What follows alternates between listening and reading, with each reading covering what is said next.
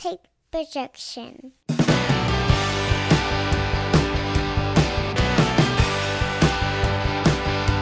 It's Friday afternoon, and you know what that means? It means that we're late getting the Alabama Slam podcast up and running this week. We apologize, guys. We've been working real hard. My name's Corey Hanna. What's up, guys? It's Patrick Akers. And yeah, we apologize for being late. We had some work issues yesterday, and we were gone since about 5:45 a.m. this morning and just got back. It is about 4 o'clock p.m., and we're going to get this released as quickly as we can this afternoon. So let's jump right into it. Patrick wants to jump in and talk about some WWE happenings from last week. I watched a little bit of SmackDown myself in anticipation. I thought Bray Wyatt was going to be back Friday with all the White Rabbit teases, and they fucked me. They're keeping it going. They're just teasing you. Yeah, but I didn't just appreciate teasing it. you. That 0923 had me. So I was watching, and they went to fucking break, and I texted Patrick. I said, "Hey, what happened? Why are they in a goddamn commercial break? I thought this White Rabbit shit was happening at 9:23, which would have been 8:23 Central our time." And he said, "Bro, you missed it. There was a QR code already in the background." Yep. So they're running with these QR codes. I think this is brilliant. This is absolutely fantastic stuff. It's real smart. Whoever's in charge of it. Absolutely, it's smart, and it just goes to show that like the audience will work for what you give them if what you're giving them is something interesting.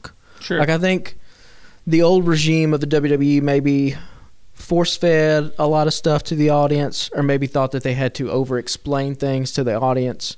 It's like, no, you can literally just put a QR code up, not even mention it on the broadcast, and somebody's going to have that bitch scanned and up on the internet in 5 minutes. And now you have all these crazy fan theories, you know. My gosh, it's run through the gamut. Some people thought it was Edge, and then Edge came back, and some people looked into like some code and saw that it was Aleister Black's theme music, and of course we know what he's doing now with AEW, so they're like, is he going to come back?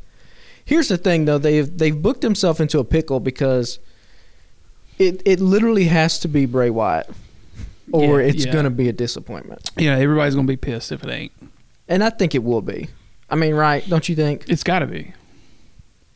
This is, boy, if it's anybody but, I'm going to laugh so hard because that's such a miscalculation of what you think people were going to be expecting. Yeah. And what they'll be able to put up with. Because wasn't one of the clues last week you said there was like something about 2 things in one city, and one of them was something about a hotel by Wyndham or something? Yeah, so one of the zip codes of the latest one was, and they'll, SmackDown will be on tonight, so chances are there's probably something else that'll be up there. But I think the one that had the Corbin, Kentucky, Corbin is, I think somebody found out, was the last opponent that Bray Wyatt had before he turned into the Fiend.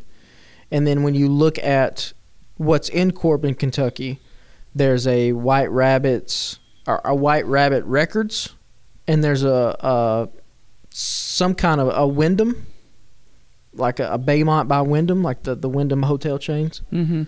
Obviously, Bray Wyatt's real name, Wyndham Rotunda, so all signs point to that. It has to be him because he's the only type of guy that you would feel like puts this much emphasis into his character and has been like literally just sitting there thinking about what to do and how to make this cool. So, but, just this idea, I mean, playing the music at the live events before anybody knew anything, not saying anything on the broadcast, putting a QR code up, like, it's ingenious level stuff that, whenever he comes walking down the ramp, whether if it's at Extreme Rules here in the next couple weeks, if it's at Survivor Series, however long they stretch it sure as fuck out. Wasn't it 8:23 on 9:23 last week? My ass was watching. It was a good SmackDown show, yeah, though. it was fun. It was fun. I did tune in, and I texted you. I was like, well, I just tuned in and saw fucking Braun Strowman power slam Otis, so that was fun. So see, they got you. Like that's how they get you. I was in. So like, and then I watched the Honorary Uce, and that's what we'll talk about next. Yeah. So the White Rabbit stuff is fantastic. But the best thing happening in wrestling right now is the Honorary Uce, Sami Zayn, and his affiliation with the Bloodline. This is like the reason I want to talk about this first, and the reason we're starting. I think this is the first time we've ever started the podcast in 19-something episodes with WWE. Other than the Vince like shit. rumors and news and shit. Because SmackDown right now is the best wrestling program currently running, and Sami Zayn is the best professional wrestler in the world right now because he has made literally everybody care about this storyline. Like, if you boil this down, if it's not executed properly, this is the dumbest, hokiest, corniest shit on television. Instead, it's the most compelling, it's the funniest, it's potentially going to be heartbreaking when the turn finally happens and the Bloodline does turn on Sami Zayn and kick him out. But like that opening segment, however long it was, I don't know if there was a better piece of television across any kind of genre, be it professional wrestling, drama, comedy, anything in the world last week than that opening segment. So I missed the opening because I didn't tune in until a little after 8. So what happened in the So opening? they've set up everything. So like Paul Heyman got the mic. Here's what you have to need the context behind this. Everybody believes that it's probably going to be Roman Reigns versus The Rock at WrestleMania. I mean, they've been setting it up for 2 years. They've been setting it up. So Paul Heyman gets on the mic. He puts over Roman Reigns being the champion. He puts over Solo Sikoa, saying that like the elders sent him to ensure Roman's title reign continues. So that's a cool little wrinkle in it. Like the elders, like, we all know the Samoan legacy in professional wrestling. So if they do, at some point here before WrestleMania debut, like this elder Samoan council, like that's going to be a cool gimmick. But they put over Solo. He acknowledges Roman Reigns. Obviously, they go to turn away. Sami grabs the mic to just a huge applause. I mean, you want to talk about, like, is he a heel right now? Not really. Like, he's in a heel group, I guess, if you want to put it that. But, like, the audience is chanting for Roman Reigns. Like, Sami may be aligned with the heel group, but he's not a heel. Like, he is a babyface through and through. And, of course, Sami gets on the mic and does his thing, and then you see the turn, the Roman being like, why are you talking? Take the shirt off. And it's like, we don't talk a lot about someone's acting ability in wrestling. Like, we talk about, they're good at doing the moves, they're good at promo, all this sort of stuff, but, like, you do kind of have to be a good actor. And so when Roman looks at Sami and just smiles, it's like, why are you talking right now? And the whole energy turns. And that building was just like, please don't do it. Like, don't do this now. And he tells him to take off the shirt. And Jey Uso is just on his level of acting ability right now is on another level. He is like a crazed lunatic. He rips the shirt off of Sami. Sami's standing there looking like a defeated, kicked puppy. And then the moment when Roman throws him the shirt, says, you ain't never going to wear that Bloodline shirt again because I got you a new one. And it says Honorary Uce. Like, again, like, this should not be as good as what it is. Just in a nutshell, right? If you just laid it out like, yeah, Sami with Roman Reigns, like, and this is what it's going to be. But it's, like, fantastic. So who is backstage and is like, I think I got a good idea? I don't know whoever's idea this was and who has shepherded this thing. Because this is for months now they've built this story up. And they have just done it at each individual thing. They've added wrinkle after wrinkle. I mean, the Bloodline stuff with Roman Reigns has been going on for 2 years now. Yeah, but I'm talking about like the who was like. I don't know. I think we should make Sami Zayn an honorary Uce. Whoever. It is A+, fantastic. It got me thinking though, like after this whole segment, and this has been universally loved. Like everybody on wrestling Twitter has talked about this segment because it's been that good. Like. I mentioned before we started talking, the expectation is that we're going to do Roman versus The Rock at WrestleMania, right?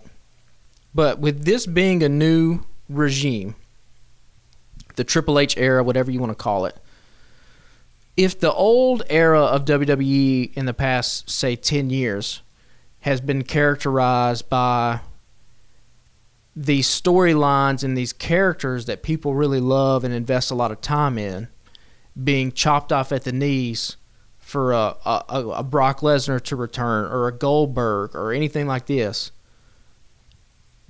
why would this new regime not want to put a stop to that? Like why are we not just going to do Roman and Sammy at WrestleMania? Like, that should headline WrestleMania, right? This is the best thing that WWE has going. I'm not really interested in seeing Roman Reigns versus The Rock personally. But if Roman's reign of at the top here, if it's going to be toppled by anybody, that is a prime moment to turn somebody into a mega superstar. Let it just be Sami Zayn.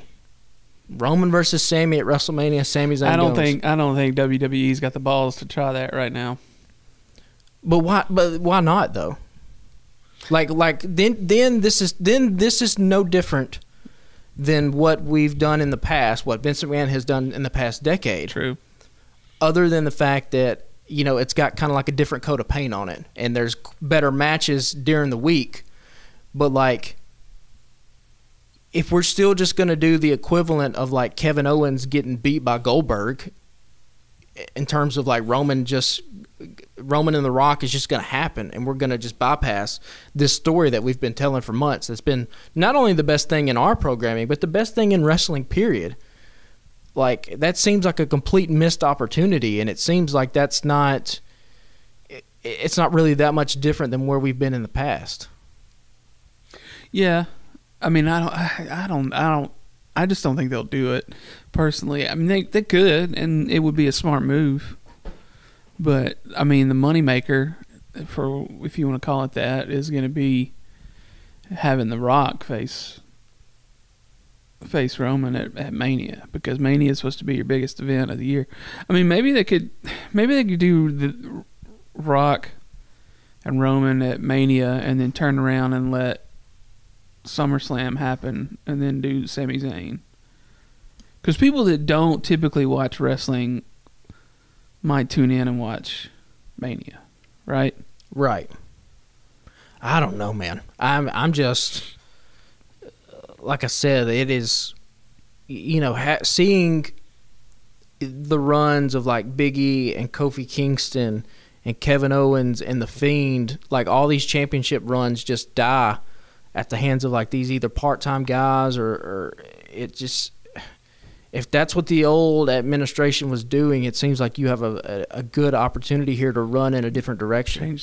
Change the game. Like, if you're going to say that this is different, then we actually need to be different. It can't just be that, oh, you know, Monday and Friday, the match qualities are better, and we let guys wrestle for 5 more minutes. You know, it actually needs to be something different, and it needs to be something different in a big-time type of way, not just like, oh, Kevin Owens is cool again, and we're going to give him some more stuff to do during the television show. Yeah. But so you got other WWE stuff you want to touch on before we jump? So we hit White Rabbit. We hit the opening promo, Sami Zayn. Another thing from SmackDown last week, and of course we're a week behind because SmackDown's going to air tonight, and there'll be something different. I'm all in on this Maximum Male Models. I wasn't at the beginning. I was like, this is stupid. But they have just...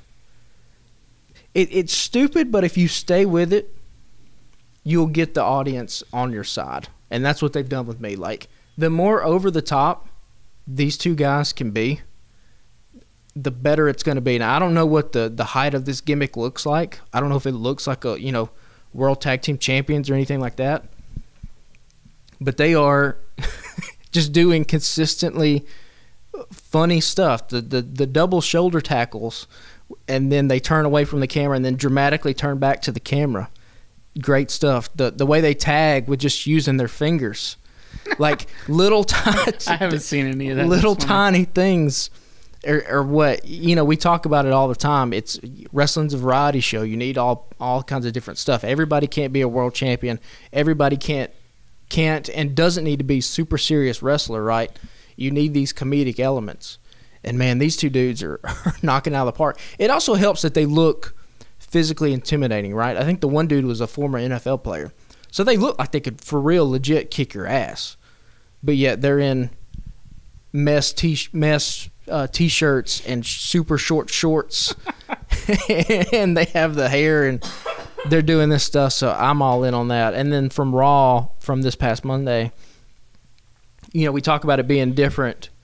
They just let Bianca Belair and Io Sky just have like a brilliant 15-minute match where they tore the house down. Bianca Belair is she is a absolute superstar.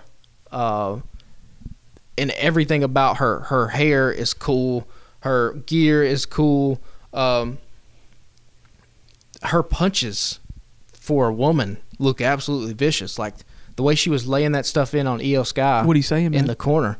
I'm just saying that a lot of times women don't wrestle like that, and historically haven't wrestled like that. And even for like people like Becky and Charlotte and obviously I'm blanking on a couple other people, but Bailey, the Four Horsewomen, that kind of thing, Asuka, they've really elevated women's wrestling in a way.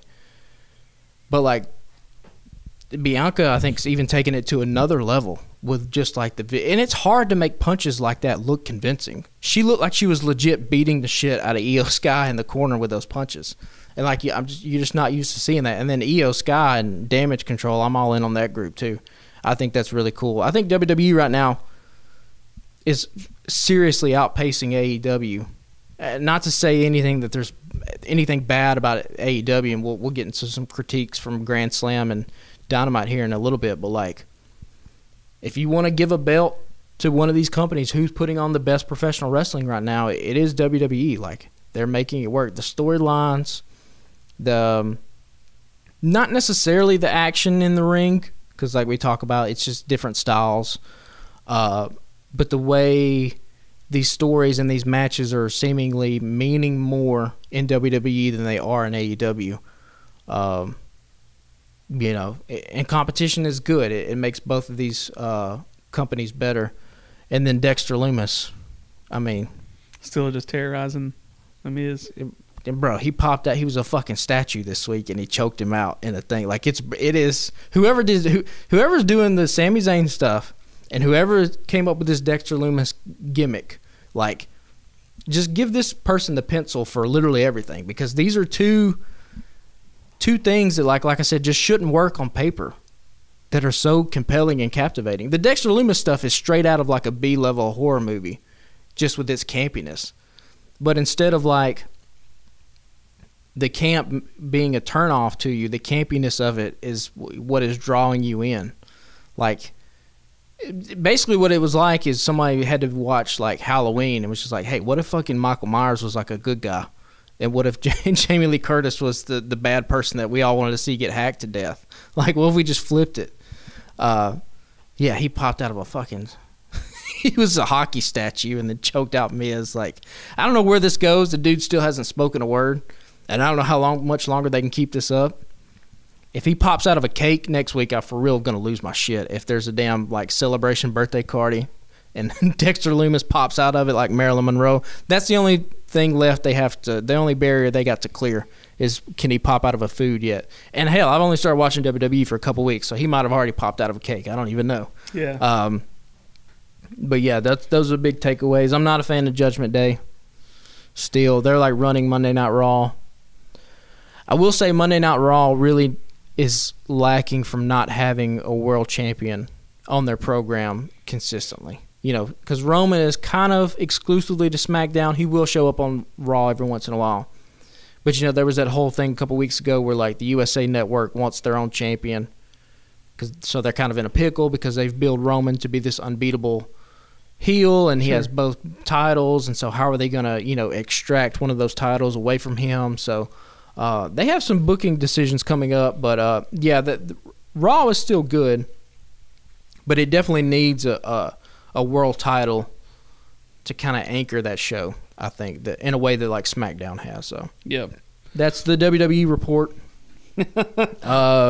Yeah, it's I'm in. Like, kudos to them. They've pulled me back in all the way. It's a lot of wrestling to watch every week. That is a lot of wrestling, but you know, you can skip a lot of the matches. Like, I don't need as cool as what Braun Strowman and Otis is. I kind of just fast forward to the finish, right? Yeah. And that's what I do with a lot of these matches. Like Bianca and Io Sky, I watch the whole thing. Yeah. But for a lot of them, you can just kind of go to the finish and see if anything happens. Because, like I said, there's a distinct WWE style where, you know, nothing too crazy is going to happen on the matches. Whereas in AEW, you don't know what the, like, for good and for bad, you don't know what the fuck's going to happen. Anything could happen. Anything, yeah, so.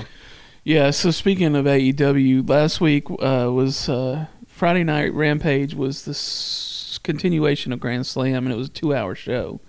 So there's a bunch of stuff here. We'll probably only really talk about a couple of these and maybe skip a couple, and we'll just see what happens here. So started off the show with Darby Allin and Sting versus Brody King and Buddy Matthews. With Julia Hart was there. And looked like she might have busted her head at one point. She says she's okay. Might have seen the last of Buddy Matthews in AEW. I mean, who the hell knows? Yeah, I mean, who knows? Because Tony Khan's saying he's not giving anybody a release. We've talked about dirt sheet stuff and rumor stuff before.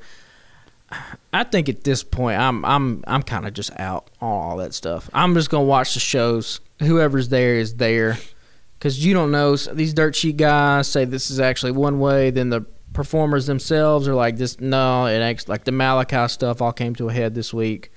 Where basically the dude's supposed to be on vacation or like taking some time off, and he's got to hop on Instagram Live and like put all these rumors to bed. Yeah. And even Buddy Matthews was like, who said I was leaving? He was like, I'm just taking some time off too, like Malachi said he was doing. So like, I'm just going to like whatever happened. We'll talk if anything big, like for sure, kind of like breaks out. But I would kind of just rather talk about the shows, right? And like what's being put in front of the camera. Yeah.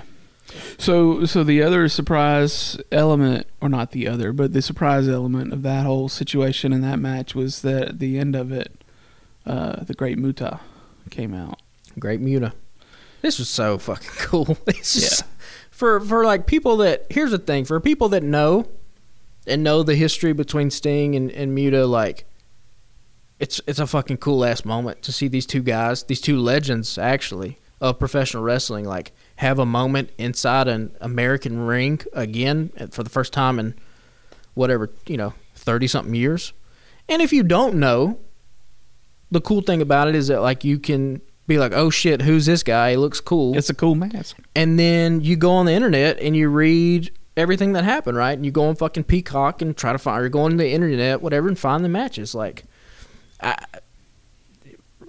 all of wrestling should do this more. WWE has not gotten on board with this just yet. Although I think with Triple H now in charge, it'll be better. I do think modern-day wrestlers and modern-day wrestling companies have a responsibility to educate the current-day audience on the history of the art form and the people who have influenced it and got it to where it is today. So that's why you bring a guy like Muta in, who's in the last year of his career, he's going to retire, and you bring him in and you put him in this fucking huge-ass moment at this huge stadium in front of thousands of people and let him have this moment. Yeah, and if you know, like, Buddy Matthews is fixing to take some time off, let him get hit with the green mist and then... And also, it's cool for these performers. You don't think Buddy Matthews was fucking ecstatic when they told him, like, hey, here's the finish to the match, by the way. Like, this fucking Japanese wrestling legend who everybody has stolen shit from and has been influenced by is going to miss you. Like, that's the end of it. Like, he'd have to be like, oh, well, fuck yeah. Like, that's pretty awesome, you know? So, I just, we didn't even talk about this. I think it's a month ago at this point. Triple H, his little comment saying that, like, wrestling was in bars and in bingo halls before Vince took it to these arenas and stuff, which is just a blatant lie, if not, just outright propaganda on WWE's part, which is, something that they are prone to do from time to time, to say the least. But, you have to... You need to bring this current day audience along and let them know about the legends of the past and let them know about the history of the art form and the things that have happened. I think that's a cool thing that AEW has really, since their inception, been very good about. I mean, they've brought Steamboat in, they've brought Rock and Roll Express in. Sting obviously is still doing this stuff. Yeah. It was cool to see. So let's move on because we got a whole bunch to cover. You got any thoughts on Hook and Action Bronson versus Angelo Parker and your boy Daddy Magic. Daddy Magic and Angelo Parker are the shit. And Action Bronson was fucking cool. And you could tell he was just having the time of his life in there. Just slinging dudes around. Bro, he was going hard, too. Yeah. He was hitting them ropes with, like, some gusto. Like, he was like, if I got fucking... if this is the only match I got, I'm going to make use of it. Yeah. So, I thought that was cool. Yeah, I mean, I don't know, like, you know, that was I'm sure it was a one and done for him. Just an excuse to get him in the ring for a little bit, maybe. Could be. I know we talked about last week AEW really embracing hip hop culture. Like, this is, you know, yeah, it's a cool moment. Yeah, and then next was Jungle Boy and Ray Phoenix. I like that they're showing a little bit of fire with Jungle Boy, or excuse me, with Jack Perry, whatever they're calling him. Now he is Jungle Boy Jack Perry, by the way. Okay. The graphic has changed completely. I noticed that, yes. Good, finally. Well, after we've only been saying it since this podcast has been up. They could still lose the boy. They could still be Jungle Jack Perry. I told you, I'm not as... If they want to keep the boy, I'm not, you know, Nature Boy Ric Flair. Sure. You know, it'll work. We can't get everything we want. Yeah, but they're giving him a little fire. Yeah. You know, I think they're workshopping a little bit. He had an in-studio, or not an in-studio, but a filmed promo that was on Dynamite this week. And I think they're coaching him up a little bit, man. Letting him show some attitude. And maybe get him a little heated for whenever Christian's arm is healed. I figure they'll do a match with him and Luchasaurus sometime between now and then. Yeah. Let those guys face off before he gets his hands on Christian. We got a name change, a name change for Jungle Boy. Can we get a fucking name change for Luchasaurus, please? Can we just figure one out? What's his real name? Just call him his name or something. I don't know. He can't be a monster heel in a black face mask with a name like Luchasaurus. It just can't work. Please do something else. Yeah. So then Eddie Kingston versus Sammy Guevara. Finally got that match that we were supposed to see a few weeks ago. Sort of a weird ending that you mentioned. Yeah, this ending had me kind of thrown for a loop. I was like, what is going on? Because, you know, so Eddie Kingston wins by submission. Doesn't let go of the submission. The entire AEW officiating crew comes down. Commentary puts over that Paul Turner is the most senior official. He's the head of the officiating crew. Just reverses the decision, which is odd, to say the least. First of all, completely out of left field. They've literally never done this in AEW whatsoever. Yeah, what's the point of that? But, like, then they allude to this tweet that Tony sent out that was like, the officiating crew needs to tighten up. Like, Paul, you missed some calls last night in the main event. It's just odd because then, like, they introduced that Friday. Yeah. Literally didn't follow up at all on Wednesday. Yeah, I don't know. I couldn't make a lot of sense of it either. I mean, I guess we're trying to send a signal about the authority in AEW now with the officiating or whatever, but like, why? But why turn over the decision with what happened in the ring? Why use this moment to do something like he still won the match? Like, you can't take that away from him.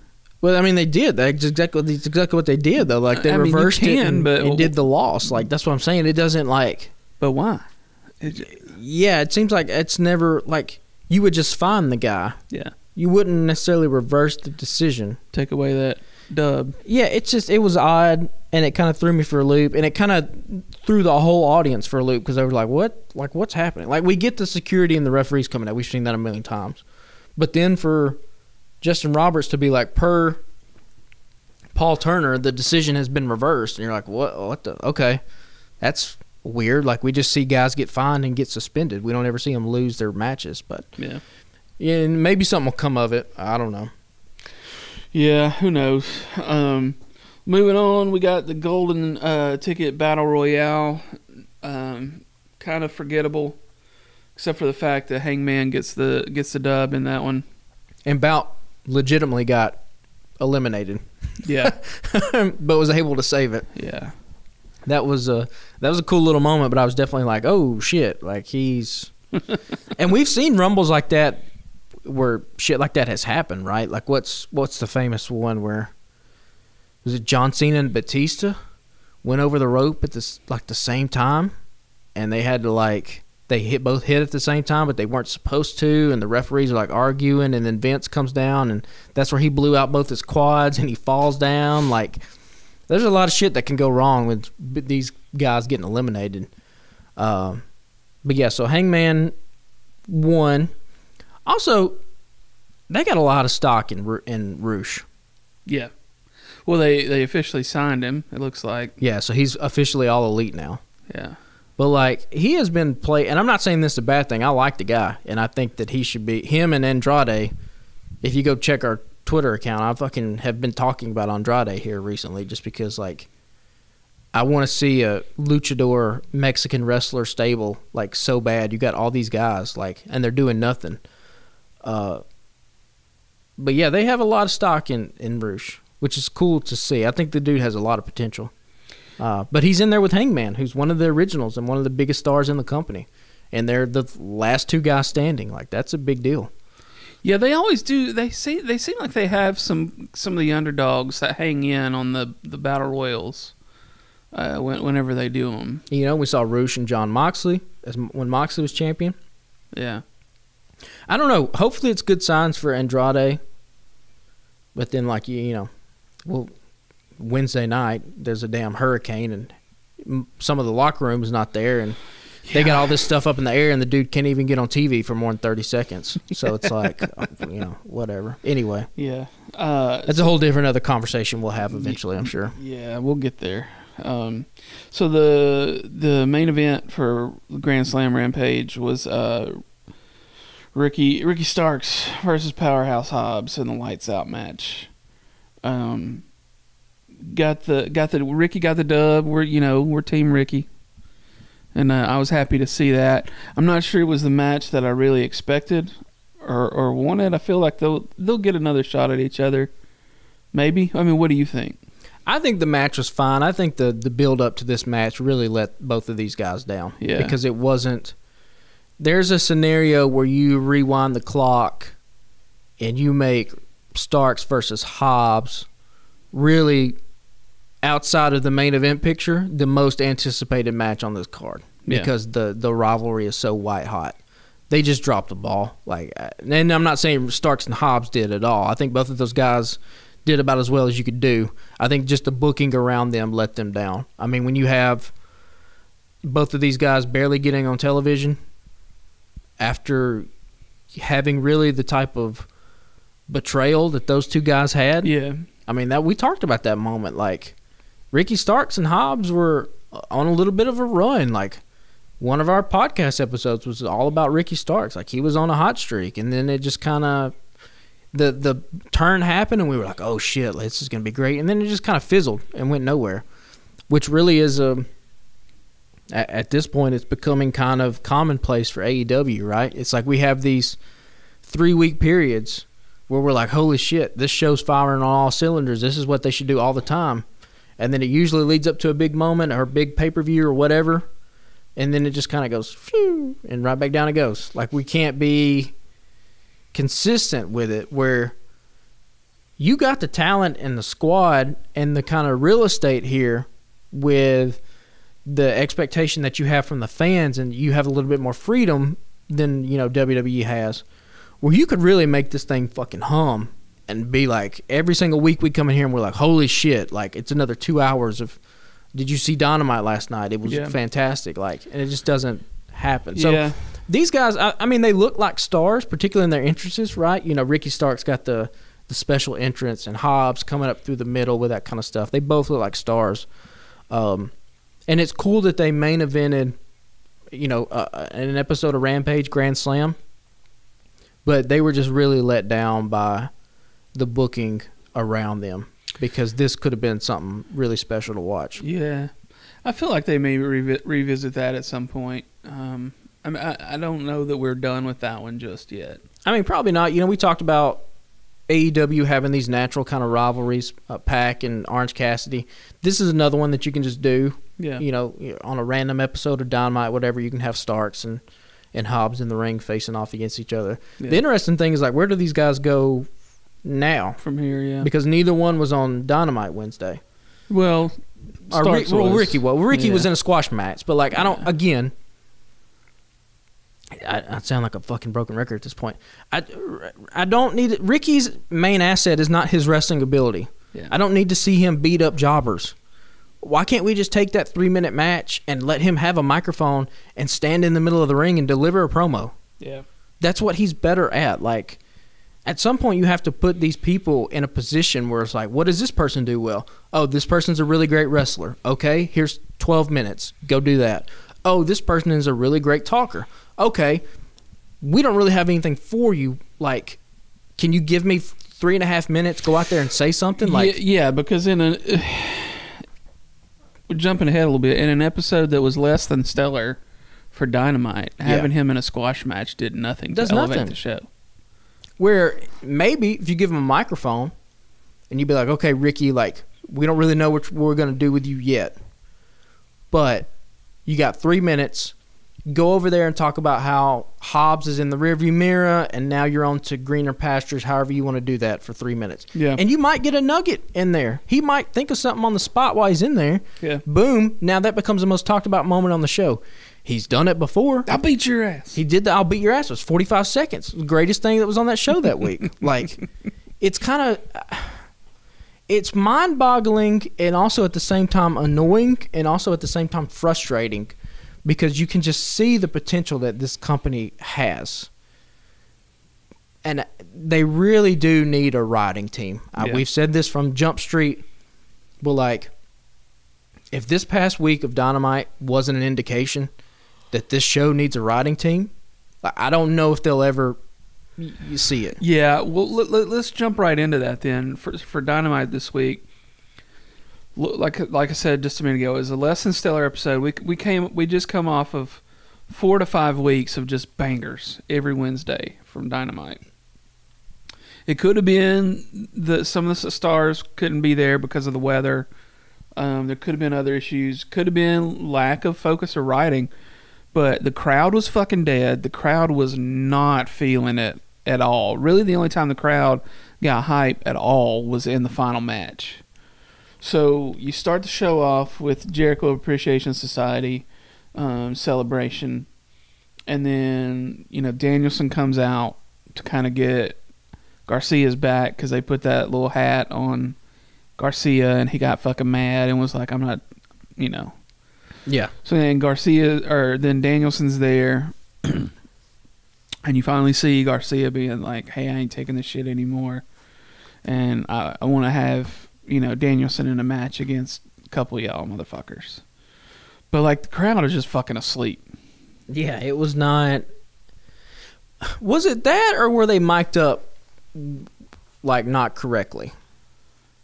And I don't know, but, like, there were weird audio moments during the show. It could have been that they just didn't have a good mix on it, but, like, they were sitting just fucking. They were just kind of sitting, yeah, especially the front. You can usually tell by, like, the front row. Yeah. If the front row standing up, that's usually a good indication. They were kind of. Yeah. Everybody was just chilling, sort of sitting down and chilling. I just don't know if they knew what to think of the opening segment. We put on our Twitter a couple weeks ago, like, if AEW gets more hours of programming, what should they do? Overwhelming majority said they should do a Ring of Honor show.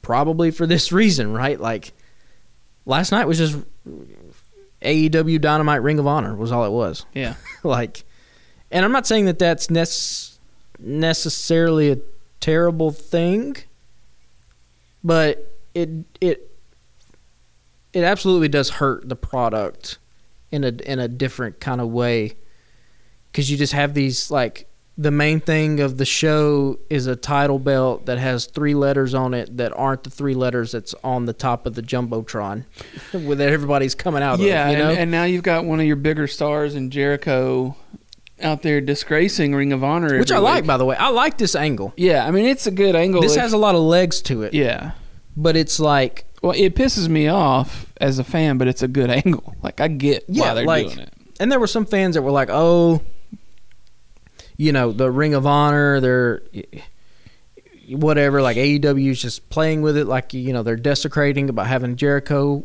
be the champion. First of all, Jericho's one of the top 15 greatest wrestlers of all time. Whatever championship he has, he's going to elevate it just because of his status. And also, like, I was listening to some kind of podcast, a dude who has been watching Ring of Honor since the very start, and he was like, this is the very first angle that Ring of Honor ran, was that Christopher Daniels back in like 2004 was like, I'm not doing the code of honor. I'm going to disrespect this what this wrestling platform has been built on. So, like, this is like the most natural story to have for your intro to the company, right? Yeah, that's kind of clever. Yeah. Then if it's a callback. Yeah, and it's a callback. And, like, what is it going to, like, if we get out of this, like, Samoa Joe versus Chris Jericho, that'll be awesome. If we get Chris Jericho versus Danielson. And obviously, like, is it going to lead with Danielson toppling him? Is it going to lead with Daniel Garcia toppling Jericho for the title? Yeah, I mean, I feel that could be the move. And then you got 2 belts on Garcia. Yeah. And, it's a callback to what they did with Danielson. But, like, yeah, you hope that some kind of TV deal is imminent because you could really be using this space for something for a Willie Hobbs, for a Ricky Starks. But you're having to chew up a lot of real estate because one of your biggest performers in AEW has this belt. And so you kind of have to do something with it on this show. Yeah, this whole segment needed direction. It's like it went on about 4 minutes too long. Yeah. And then they're like, oh, we're going to squeeze in this match with Danielson and Daddy Magic now. And I was like, okay, well. Which is funny because, like, the whole time I was watching Dynamite Wednesday night, I was like, this feels like 2005 Monday Night Raw, and that's not a good thing. And Monday Night Raw this past week felt a hell of a lot like year one AEW Dynamite, where they're just like, here's fucking Kevin Owens and Johnny Gargano we're gonna tag. Here's fucking Sami Zayn and AJ Styles. Like, here's all these motherfuckers just wrestling for 12 minutes and tearing the house down. Like, it had a vibrancy and an energy to it that AEW has had in the past. But they for whatever reason, it just didn't happen this week. It was a very stale show. Yeah, it was weird. So then next up was MJF and Wheeler Yuta promos, which I thought were pretty good. And I think it's going to lead to an interesting first match back for MJF because he hasn't wrestled since he's been back. So yeah, I think they're setting this up, and it's going to be a good match. We got a little fire out of Wheeler defending his hometown. Yeah. I mean, credit to AEW. AEW, in a short amount of time, has gotten over the Acclaimed. They've gotten over Wheeler Yuta. They've gotten over Daniel Garcia. And, a year ago, particularly with Yuta and Garcia, people were like, why is AEW pushing these guys so hard? Like, why is Wheeler Yuta wrestling John Moxley? Why is Daniel Garcia, like, in, like, every fourth main event of Dynamite? It's for this reason. Like, you got to build new stars. Yeah. And now you come out there, and now a year later, Chris Jericho ain't gonna be here forever. Exactly. And now a year later, Garcia is standing in the ring with Chris Jericho and Bryan Danielson, 2 fucking mega stars. And what's the crowd chanting? They're chanting, "You're a wrestler," to Daniel Garcia. Wheeler Yuta comes out in his hometown. The whole crowd starts chanting Yuta, and they've done it before. Yeah. And, like, yeah, it was a good fire from Yuta. And, I mean, we know MJF is just golden on the mic. Like, yeah, he's can't miss at this point. He is the Ric Flair of his generation. He's the Ric Flair of this company. Yeah. Like, there are some people, though, that are critical, and I think this is a fair critique in that they say, like, MJF should just cash in the champ. Like, he should just be the champion right now. Like, if you're going to do all this return and bring him back, he should have just won the belt instantly. And I could see where that's happening. I think they've done a nice, interesting detour here in that we're trying to save some stuff for pay-per-views. So what can we do in the meantime? Oh, let's take Wheeler Yuta, a guy that we have a lot of stock in, and let's see if MJF can't give him a little bit of a rub. And, as we do this Moxley Hangman thing, we try to buy our time till Full Gear. because Wheeler Yuta standing in the skybox behind MJF was just golden. I was going to say, let's get to the second part of this, because it wasn't over when you thought it was going to be over, because was it during the Moxley match? Yeah, it was after. Yeah. So it was during that match, and what you pointed out, you were like, everybody thinks, oh, well, you run into the back, you're just going to get away from this guy. Yeah, I love when wrestlers understand how wrestling works, because for so much of wrestling history, if you just made it to the back, you were fine. You were safe. Right? Excuse me, nobody ever, the fight didn't keep going. If I was fighting you and we went to the back, very rarely did we ever take a camera back there and show what was happening. Now, sometimes you would do it, but most of the time, they even did it during this thing with Jamie Hayter and Willow Nightingale in this episode of Dynamite. They just run to the back and they just keep running. They disappear, right? So, I love that, Wheeler Yuta was just okay, MJF made it to the back. I want to kick this guy's ass. Oh, he's sitting up in a skybox. I bet I can just walk my ass up to that skybox and probably beat the shit out of him. And so, that's exactly what he did, right? Yeah, they did a good job framing that with the camera and stuff. Or, when wrestlers will, they do the thing where they're, in the middle of the ring, and somebody comes down the ramp to do a distraction, but they stop, but the wrestler can hear the crowd and know that somebody's behind them, so they just turn around and cut the bad guy off before he's able to get a blindside shot in. Oh, I know how wrestling works. I can hear the crowd. Somebody's behind me, and let me turn around and throw a punch. This was kind of like that. So, I like both these guys, Wheeler and MJF. They'll have a good match. Yeah. And it's good to see this growth from Yuta too. He's not obviously standing toe-to-toe with MJF on the microphone, because MJF is a one of one, right? Sure. But he's holding his own. He's not getting knocked out. Right. He's going 12 rounds. So that's good. I mean, you need that kind of improvement from these guys for sure. Yeah.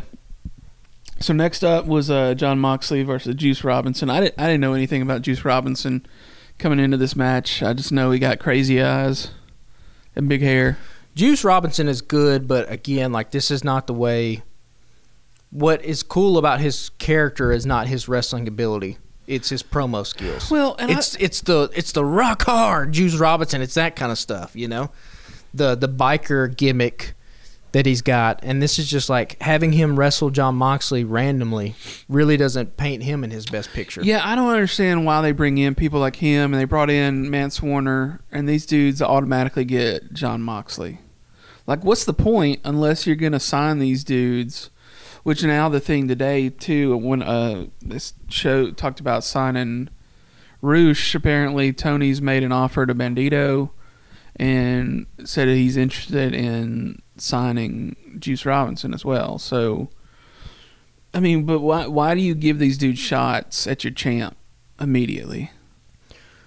Yeah, there's that. And even, if you're going to do this match, why couldn't Juice come out last week during Grand Slam or something? Or why couldn't we do this match next week and have this week Juice Robinson come out and cut a promo? Because that's where his that's where his skill set is the strongest. Bandito, it makes sense for him to just come in. I don't know anything about Bandito, but holy shit, the moves and the wrestling is awesome, and he gets over that way. That's not Juice Robinson is a fine professional wrestler, but he's not. He ain't doing Spanish flies off the top rope, and he ain't doing these crazy luchador moves. He's got a cool gimmick, and he's got a cool promo, and he's got cool catchphrases, and he's kind of funny. Let him do that before you have a wrestling match. Yeah. You know what I mean? Yeah. So it's just kind of weird. And the match itself was fine. Both guys bled again, although it looks like not on purpose. So just we're never. There's a good 95% chance in a Jon Moxley match somebody's bleeding. Somebody's gonna get some color. Which. Again, it looked like this was inadvertent this time because it was in a weird spot. Yeah. But yeah, it'll just always happen. But yeah, I mean, the end of this, obviously, you get the showdown between Hangman and Moxley. And his Dolly Parton shirt, love it. Yeah, do they do? This is just throwing this out here. Obviously there is a Jon Moxley vacation at some point that is pending, right? Right. he got to go fishing at some point. Yeah. Get him on the boat. So they have this match. Did Tony say it's October the 18th? Is that when it is in Cincinnati? It's a couple weeks away. That sounds right. Do they do a thing where Hangman actually beats Moxley for the title? MJF cashes in, beats Hangman for the title, The Firm beats down Moxley and kind of writes him off television so he can go on vacation. And then we get an MJF versus Hangman little feud to then save MJF versus Moxley for at some point down the line. Yeah, I mean, I'd be good with that. Otherwise, I'm not really sure why you have Hangman win this battle. Why you even do a battle royal in the first place? Because they didn't do it at last year at Grand Slam, did they? I don't think so. So they just made up this golden ticket thing. I don't really know why you just wouldn't do that, right? Or unless you shouldn't. You would just let it be MJF and Moxley. Unless it's a way to write Moxley off television faster. They need a writer. Or it could be that. We just don't know what we're doing. But, I mean, that would be... Because then you have Moxley and MJF in your back pocket that you can just, at any time, you can play that card. And put these two dudes in a ring for a month and let them cut promos on each other, and it'll be the best thing on television. Yeah. But, I don't know why... where's Hangman... Unless this is literally just a fuck you to CM Punk, which I guess it could be. I mean, it could be. Be like, hey, you call this dude a dumb fuck, but, we still think he's one of our biggest stars, and he is. Here he is in the ring, yeah. He still gets a pop. And they've done nothing. They've completely neutered that Hangman character. They've done nothing with him. Yeah. I mean, he won at Grand Slam, obviously, but, before that, what was he doing? Really nothing. Yeah. So in another instance of the crowd being fucking dead, Saraya comes out, does a promo. First of all, we didn't even get her name right when she debuted.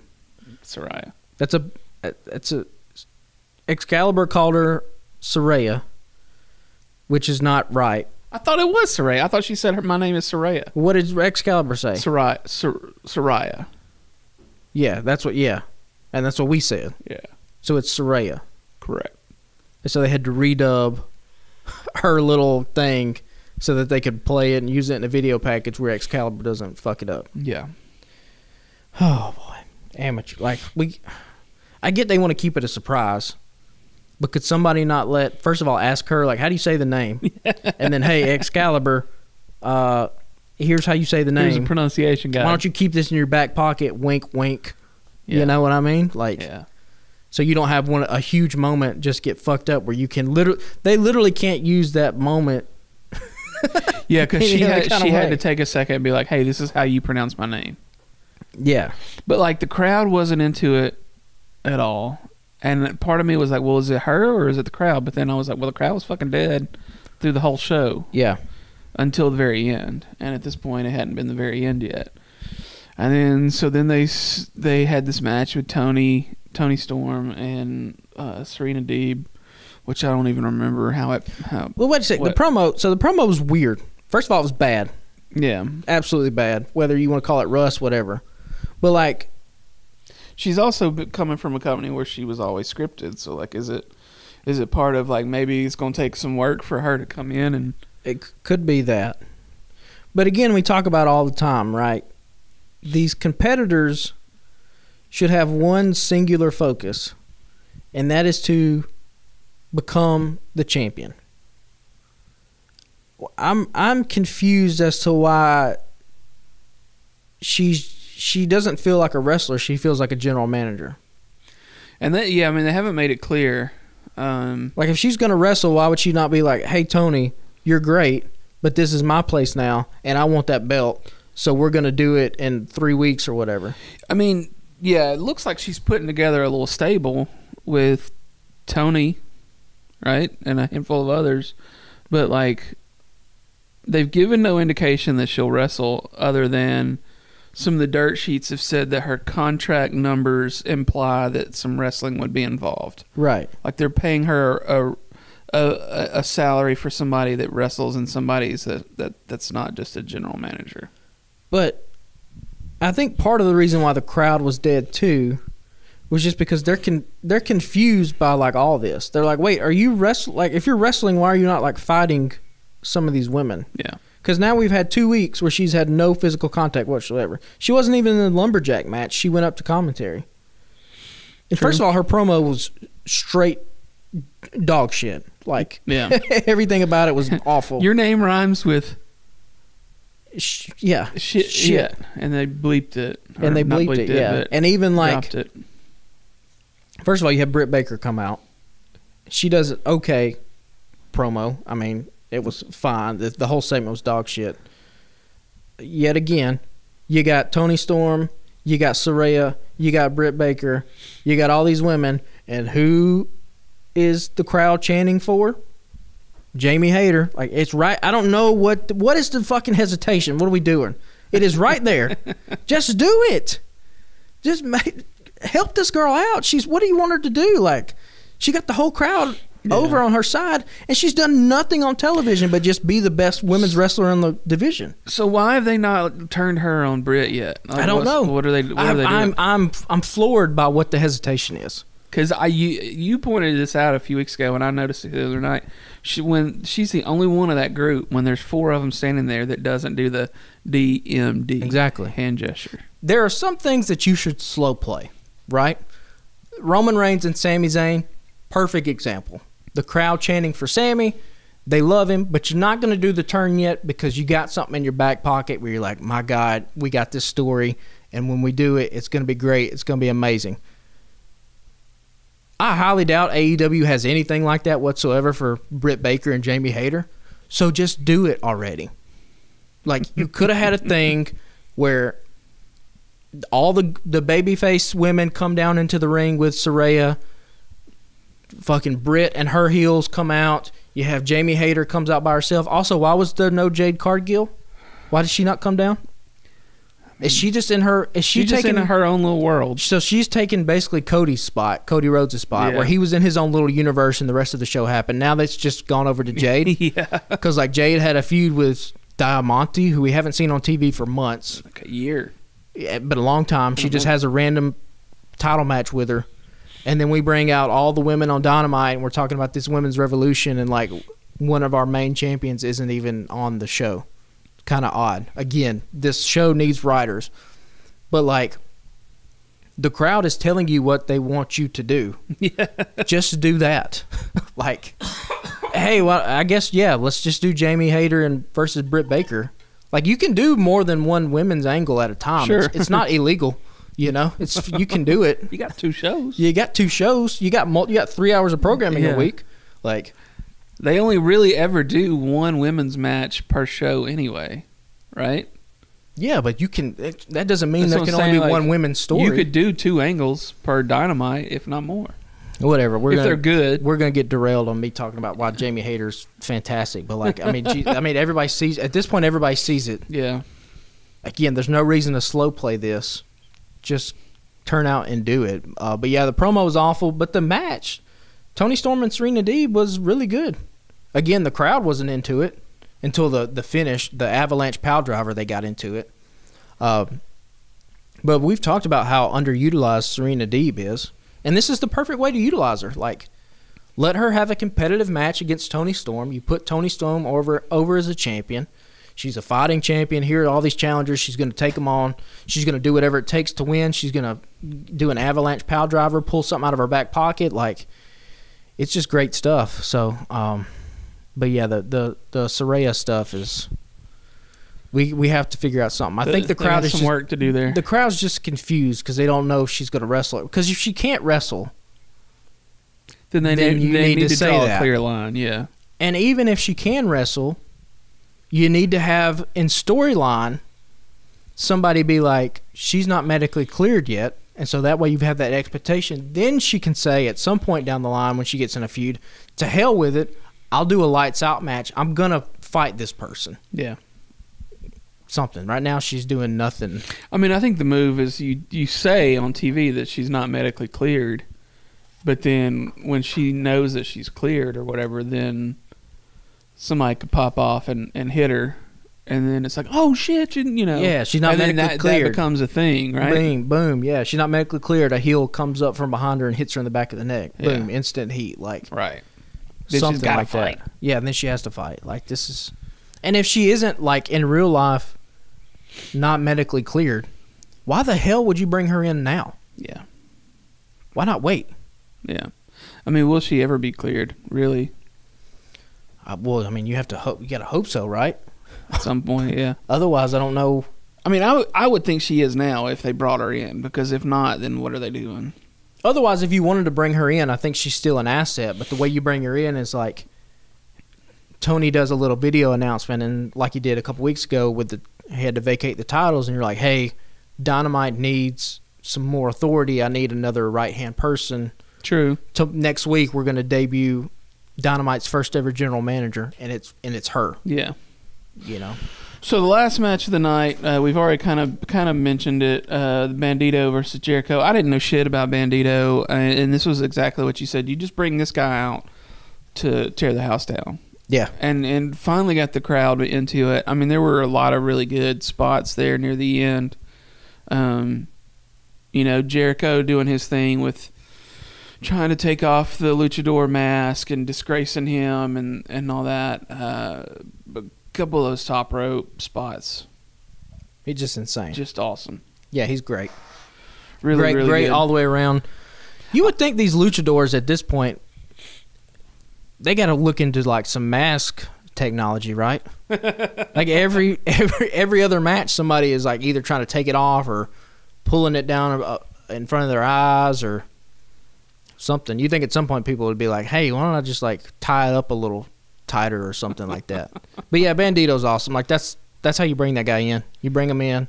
You have Tony Schiavone hype him up at the beginning of the show, and then at the end you just have him get all this shit in, right? Kudos to Jericho for giving him that much offense. Yeah. But like for Jericho being like, yeah, I'll take the top rope stuff and I'll take a hurricane on the floor. Like, yeah, I'm game for it. Let's do it. You know. So let's wrap that part up and get to our Twitter prompt of the week. What's the best wrestling entrance song? This was the one that you wanted to talk about. You give me yours first, and I'll pull up a couple of these answers. So while you're pulling it up, unless somebody has come in late with the correct answer, I'm disappointed in our listening audience, and we got to educate these people better. Do you want me to read all of these? Yeah, read them and off. then at the end you say wrong. The answer is like you did me today in the car. We had to drive for a few hours, and Patrick would be like, What do you think is so and so's best song? And I would name a song. And he would go, wrong, it's this. And then that happened 2 or 3 different times. So read off these things, and then I will give everybody the correct answer. All right. So the first response was Blue Gillen, faithful listener of the show. We appreciate you. Shout out. He says, currently I got to go with Chris Jericho and Judas by Foxy. Oh, my God. Fozzy. So why did I say Foxy? I'm tired, y'all, by Fozzy. Overall, I would pick Stone Cold. And that shattering glass, such a great way to announce him and perfectly aligned with his character. So the Stone Cold, obviously, you're not going to get any pushback from me whatsoever. Great glass shattering. It is so iconic. My man, Blue. That Fozzy song, the Judas is awful. It's an awful song, right? I thought we were being ironic when we were singing it. Do people actually like the song? I think people like it. I ain't trying to be a dick in people's music taste or whatever, but it's not a good song, right? Am I the asshole here? Would I listen to it on a playlist? No. Do I have fun and sing along sometimes in my living room when I'm about 2 or 3 bourbons deep watching a show? Yeah. I do. So people really like it. All right. I'm my bad, guys. I don't like it. I think it's fun. I think it's like a fun thing, but I thought we were all like in on the joke. It's like, ha ha. Yeah. It's not. I mean, it's kind of an ironic thing for me. Yeah. Yeah. It's not like you're not gonna catch me singing my lungs out at the. It's a cool now. It is a cool dynamic, like having the crowd sing along to it. Yeah. But like it ain't even AEW's best theme, right? You know. Yeah. But hey, everybody's different. So Chase Gilmer says Metalingus by Alter Bridge. On this day, I see clearly. Yeah, that one's fucking badass. That one hits me right back in my feels from my fucking childhood. Yeah, that one's always going to be over. He's got a gif with Edge. Yeah. Looks pretty fucking badass. Edge is so damn cool. I'm glad he's had this second run in his career coming back from the neck injury and he's on television again, but like he kind of gets lost in the shuffle because that era was just dominated completely by John Cena. But Edge, man, was fucking badass. Yeah, I really didn't know shit about him until he came back. Was it a couple years ago? Came back in the Royal Rumble. Yeah. And people lost their damn minds. Yeah, because he was one of the guys that was like, would sometimes get a win over John Cena. You know, Edge was a champion in there for a little bit. Cena really had kind of like a Hogan-esque run where it was just like, LOL Cena became the fucking meme of that time because he just always won. But like Edge was one of the guys that kind of broke through, along with like Batista and some of those other guys like that. So yeah, that's a classic one for sure. So the Jeff says Heartbreak Kid, Stone Cold, all of Bray Wyatt's, and $1 Million Man on the ground of most fitting for the character. Yeah, the Bray Wyatt ones especially, like they fit the character. The Shawn Michaels one too is just a sexy boy. Sexy boy. I mean, that's, again, they're like classic themes, One of the things that all this what makes a good wrestling entrance song? One, I think it needs to fit the character. But two, there is also like a formula to it. If you go list like all the great wrestling entrance songs, either have one of two things. They either have something like the glass shattering effect, where it happens. Stone Cold has it. The Rock. If you smell, as soon as you hear it, you're like, oh shit, and the crowd gets up.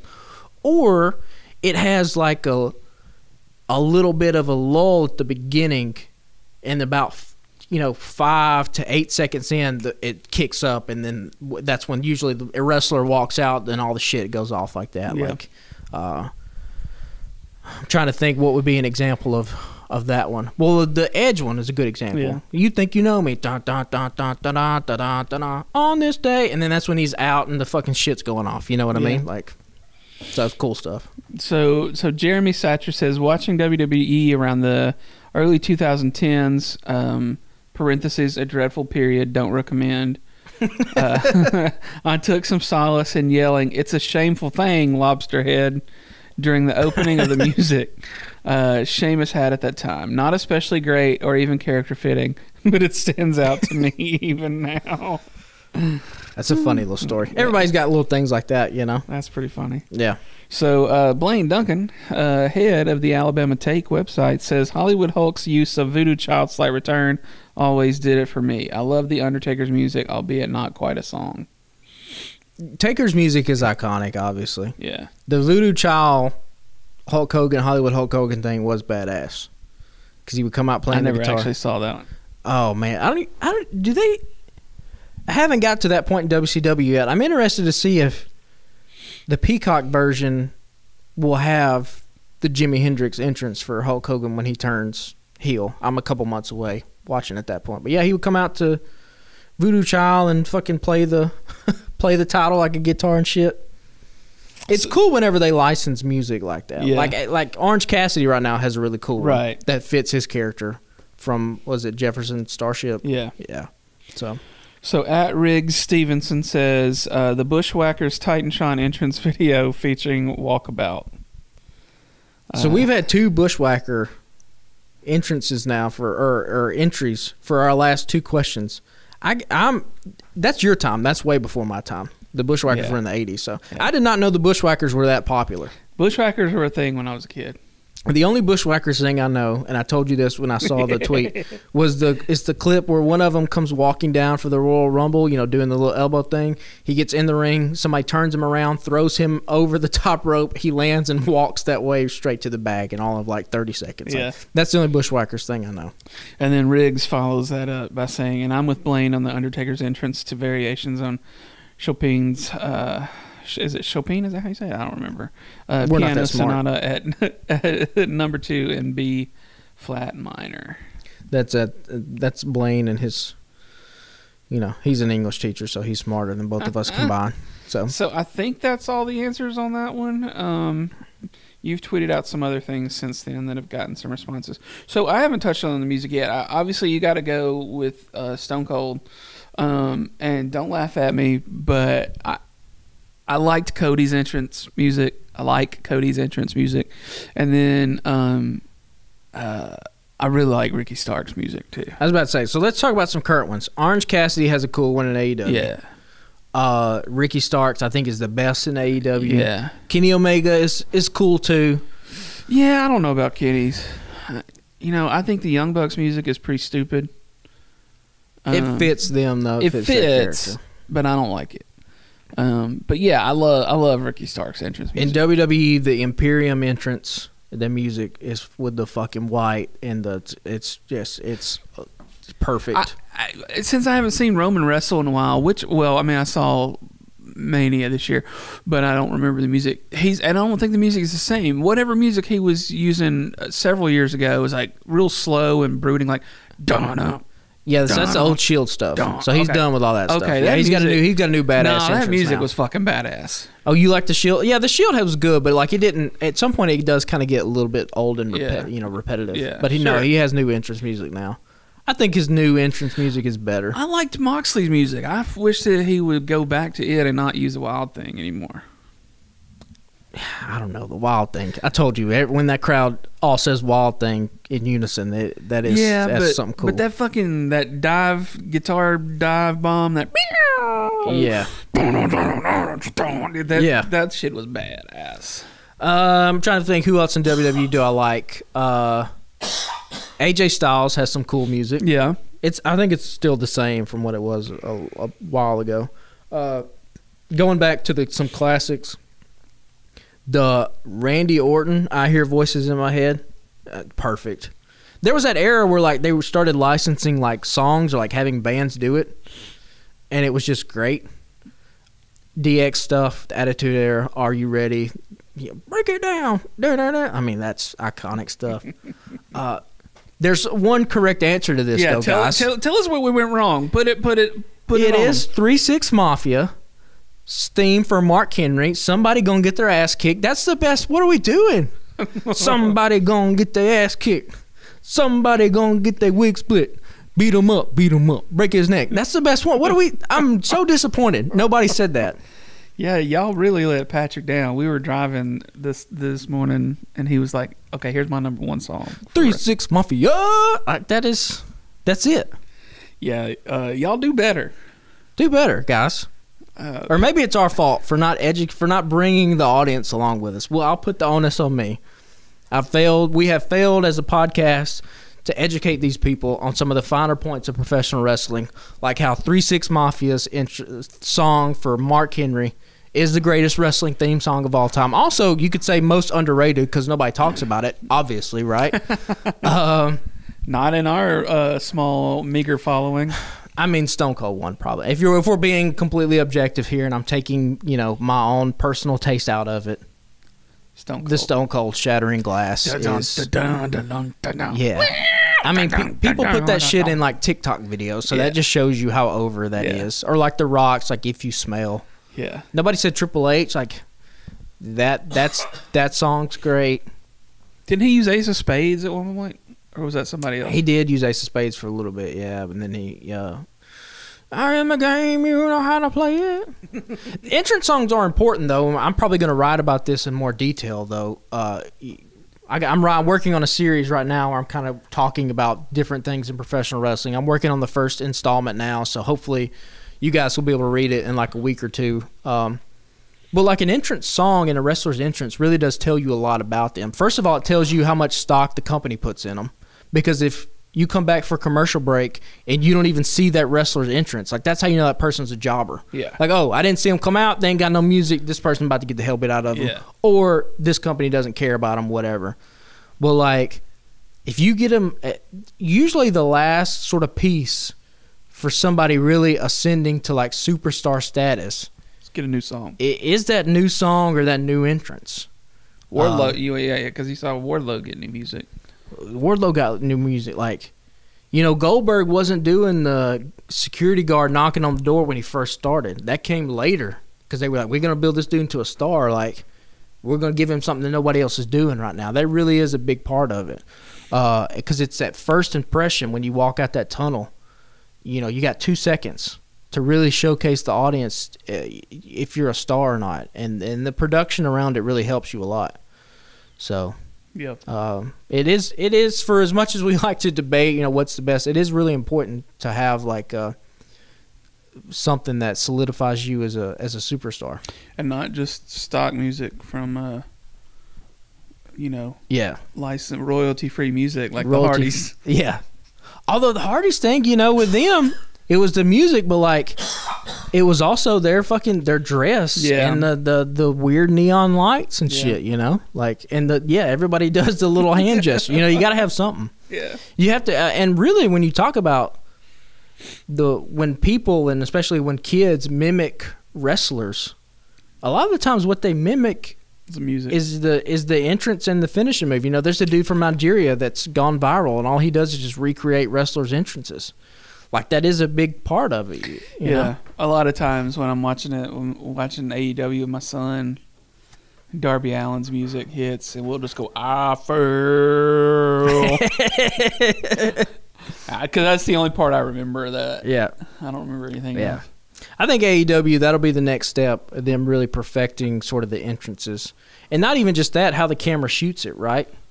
Yeah, how you do camera movements. I feel like it used to be a bigger thing, and now, like, because everybody had like moves and shit in their intros, and now it's just all like their name with some flashy graphics, because like or some pyro, you get a little bit of pyro. Yeah, you know? but like now there's none of that. Like they stripped all of the moves out of, like, Jericho had a big entrance that he used to do, like a big video. I do like that Orange Cassidy's is just like a white card with like black scribble on it. Yeah. It says Orange Cassidy, and it's like, put a cool move here. Yeah. Yeah, it's great stuff. I love it. Kevin Owens has a great one. His entrance right now in WWE is really awesome. And they've done it for the past couple weeks. And AEW has kind of done it with Wardlow, but I think they've shied away from going all the way with it just because I think some of their ticket sales might not be as great. Well, like WWE's pretty much running in front of sold-out houses every single night. But the camera starts behind the wrestler and behind Kevin Owens as he walks out on the ramp. So the first shot you see is his hip behind him is from his back and like all the people right there. And then the camera kind of comes around like, I think really we haven't unlocked that element of like how do you broadcast wrestling and what's a cool way to do it with like longer takes and longer shots and maybe not so much like herky-jerky cutting. I think there's room here, and really for AEW, I think they can be the ones that kind of can play on this and expand on it. How do we shoot this in a different way to where we just look different from everybody else that's ever done pro wrestling in America? I mean, Cody had a pretty significant entrance. Yeah. He had the biggest one in AEW. Yeah. He's the only one that ever got to really come up in the center. Yeah. But like even watching Monday Night Raw this past week, Sami Zayn and AJ Styles had a match, and AJ Styles got thrown over the barricade, and the ref is doing the countdown, you know, and he gets to 8, and the camera's behind AJ, and the camera just follows AJ as he rushes in and tries to beat the count. And just that little moment of like those 3 or 4 seconds, you're like, oh man, that was really cool, because we've never really seen the camera kind of follow the wrestler like that as it goes all the way through, you know. So it's just, again, it's minor. It seems like minor things, right? Yeah. But in totality, when you add this stuff up together, you really can make an imprint, not only on how your product is shown, but how your audience perceives your product to be, whether you're trying something different, you know. So there's a lot of room to play there, I think. So there's some good answers this week. We appreciate y'all, but you got to do better. Don't let Patrick down next week. don't. I got to work with this man. Just don't let him down, y'all. We have to, and spread the gospel of how awesome. Just go, if you're listening right now, when you get done with this podcast, look it up. It's on Spotify. It's on Apple Music. 3-6 Mafias, Mark Henry, entrance music. Just go listen to it. It's awesome. Yeah. And so let's sign off unless you got any final thoughts for the week. It's been a long week. I'm tired. Long week. Let's wrap it up. Y'all follow us on Instagram and Twitter if you don't already, at Alabama Slam Pod. If you want to follow our network of other podcasts and writers, follow the Alabama Take, alabamatake.com, or on Facebook, Instagram, Twitter, any of the socials. We've got other podcasts. We've got Check Your Shelf, a monthly book podcast hosted by my lovely bride, Jamie. Taking on Sports with TD Wood is out. It's a weekly sports podcast. Taking It Down, pop culture podcast weekly with Blaine Duncan. Handful of fellas and ladies involved with that. They talk about TV and movie and music, etc. And my new Star Wars podcast with a couple of my buddies, my best friends. It's called We Are a Star War. That's out now on all podcast platforms and apps and things. Go check it out. And review us on iTunes, Apple Podcasts, whatever it's called these days. We'd really appreciate that. And we'll see y'all next week. Hopefully we'll have another good week of wrestling. I say good, even though this week was a little lackluster from Dynamite. Not from WWE, though. Are we going to become a WWE podcast? I don't know. I don't know. We'll see. If it keeps happening. Y'all Roman versus Sammy. That's the main event. Let's get the word out. Honorary Uce, baby. Honorary Uce.